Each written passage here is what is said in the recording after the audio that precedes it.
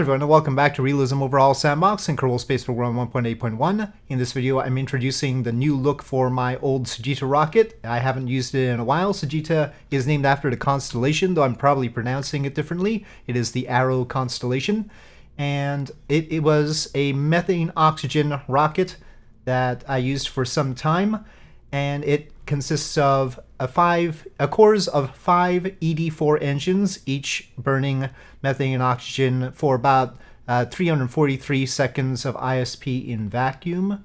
There you have it, and 300 at sea level, producing 1,000 kilonewtons of thrust. So that's 500 tons of thrust per core in this case. But it had a lot of interesting aspects to it because it was designed with reference to also the Shinkansen spaceplane, the infamous Shinkansen spaceplane, which we have here. The Shinkansen launches as a pair, so there's two spaceplanes belly to belly, and the tanks from the Sagitta rocket are shared with the Shinkansen spaceplane. These tanks up here, it's a weird configuration to some extent, because the cores actually consist of two separate common bulkhead tanks. So there's a tank here, which has a common bulkhead, methane and oxygen, and then there's a separate tank up here that has a common bulkhead, methane and oxygen. It's a weird configuration, but it is to allow shared usage.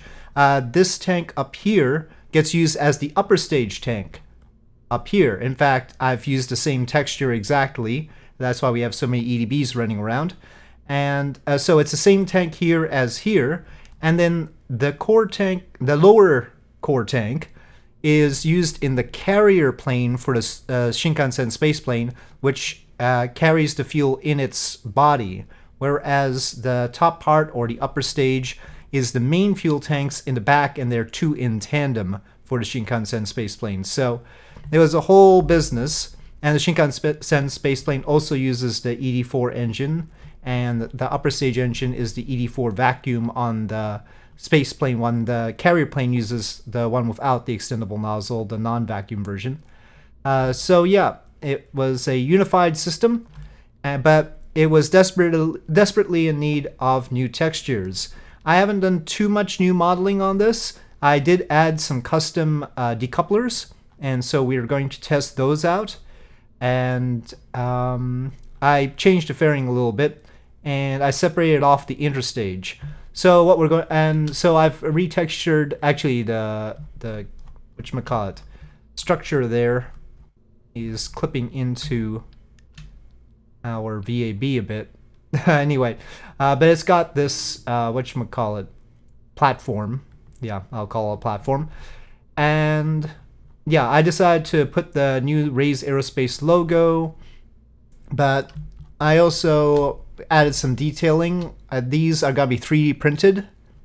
Another parameter for this whole rocket is that the diameter is based on us being able to put them on trucks, just like the Falcon 9. So it's the same diameter as Falcon 9 actually. But in principle, 3D printed tanks. That is a carbon fiber interstage. We've got reinforcement here because connecting these two tanks, and then of course the pipes leading down. And actually the decouplers run around the pipes. It's a weird thing. And some heat tiles on the bottom. So extra detailing all around. I've made the platform look a little bit better. But mainly it was art. The numbers have not changed. And for the KSP rocket, which I plan to do next, that one will probably have some numbers changed. But for this one, I haven't changed the numbers. So anyway, this is the Sagitta Heavy. This is with an extended core. Basically, instead of having just one of the small tanks plus one of the big tanks, the extended core has two of the big tanks. Very simple. And that is how we make a heavy out of it, instead of fuel cross-feeding or throttling down the core engines. And yeah, otherwise there is a single stick version and then a 4-booster version. That's why we have the cross in the platform there.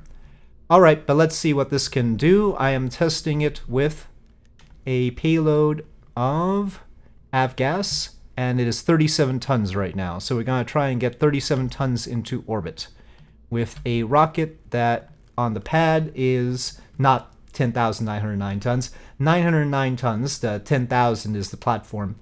So 909-ton rocket, 37 tons of payload, just a little hair over 4% of the launch mass into orbit. Okay, let's take it outside and see how it goes. Okay, well, obviously we should time warp to daylight. Alright, so that's how it looks in daylight. And aside from the art, mainly what I'm checking for is the booster decoupling, which again, these are custom decouplers now. The inner stage working fine because now it's a separate part, and the fairings doing their thing. And we'll see. We're just testing the look of everything to make sure it looks alright. Yep, the sort of aliasing on that is not great, but anyway. SAS on, throttle is up, ignition. And launch. Okay, looks like the platform is not gonna collide into us. That happens sometimes. It's a risky sort of platform.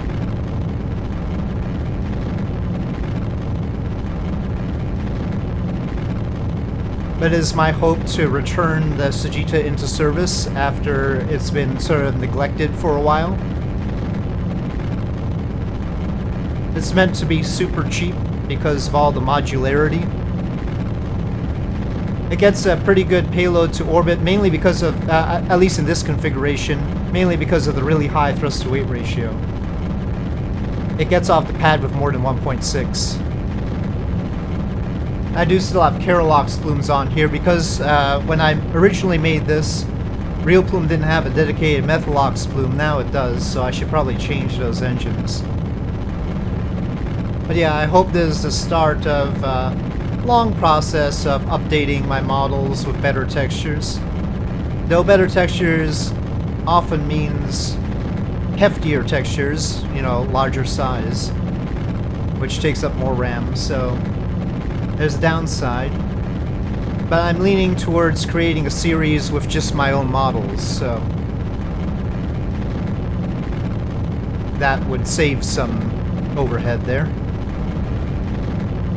Okay, well, we're over 4 Gs here. Let's pull it down. The decouplers actually have two different components. There's an inside part with the actual decoupler and an outside part with the separatrons. So the separatrons, of course, have the solid fuel there. And let me just make sure that the separatrons actually fire. Oh, we can't even see. Well, it looked like they fired. I mean, it functioned anyway. It worked. That's the important thing. Okay, while we're at low thrust, we might as well separate the fairings. We're at 100 kilometers already. Okay, that works. And throttle up. I was thinking of making some reusability on here, but I'm not too sure about what method I would like. The engines do throttle. Actually, the new Prometheus engine from the European Space Agency is basically equivalent to these ED4s. I think they stole my idea, basically. It's a good idea, you know, I don't blame them. Okay, separation and ignition of the upper stage. Vacuum nozzle extension, though the flame does not actually move with the nozzle extension, so I didn't really do anything with my conformal RCS ports here. They're still the same. This engine with the big nozzle... Oh, I forgot to change the mode. Switch engine mode. 373 seconds ISP. I'm considering whether I should consider these a different mode. I don't know if gas generator could manage that, actually. So... shall we just call them stage combustion and let it go? I don't know. Or I could, reduce their capabilities. I think it might be too much. I was only looking for 37 tons out of this, but we might have too much left over. I might downrate the ED4 engine. Also, we could make them lighter. They're rather heavy right now. I think they're 1.4 tons apiece. The mounting of the engine is a little bit suspect on the bottom of this. Maybe I should put some sort of bracket down here. Alright, so I think I'll probably update these conformal RCS ports to make them look a little bit better. And I'll reconsider the numbers on the ED4 engine, but so far so good as far as bringing the Sagitta rocket back into service. Let's have the RCS ports do something here. So yes.